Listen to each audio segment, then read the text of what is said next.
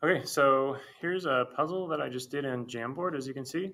If you're interested in kind of learning how I did this, this is my process. First thing I did was I searched for an image on Google that was supposed to be a 16 by 9. I don't know if this image actually ended up being a 16 by 9 because it didn't quite fit my Jamboard, or maybe the Jamboard is not a 16 by 9, but either way, I found my image that I wanted. You might have to play around with that just a little bit.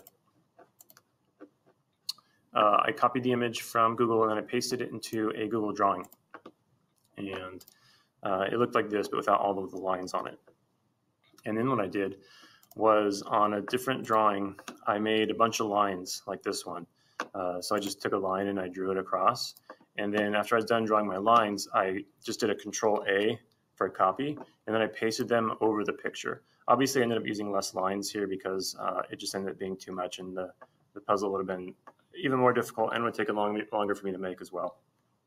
So I pasted the lines on there, and then the next step that I had to do was I took screenshots of just each individual square. I'm on my Chrome base, which is basically a big Chromebook. So to do that, you just do Control Shift plus the little button above the 6 key that looks like a box with 2 lines to the right of it. And when you click that, your screen darkens, and then you can select just a certain area of the puzzle.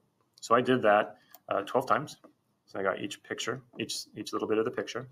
And then I went into a new Jamboard and I inserted 12 pictures basically. So right here, I went to that button, click Browse, and then my 12 pictures were the 12 most recent pictures on my Chrome base here.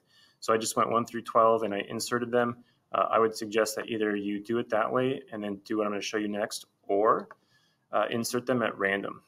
If you do insert them at random, then you can skip this next step. So once I imported the pictures, they were all kind of just stacked on top of each other right here in the middle. And the problem with just leaving them that way is that if the students figure out the pattern, it might be easier for them to solve the puzzle, depending on how hard you want to make it. So you can actually change the order of the pictures by clicking on them and then clicking the 3 little dots right here that come up. And then you can change the order. So this one happens to be in the front. So all I can do with it is send it backwards, or I can send it all the way to the back, the very bottom of the stack of pictures. If it's kind of somewhere in the middle, you can do bring the front or bring it forward, and then that just messes up the order a little bit.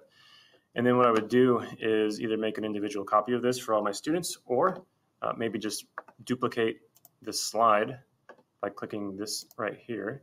Maybe duplicate it 20 times, and then you can have, say, 20 students working on this jam at once, or maybe you could have them working in pairs, 2 people on each slide or whatever, and then they can solve your puzzle.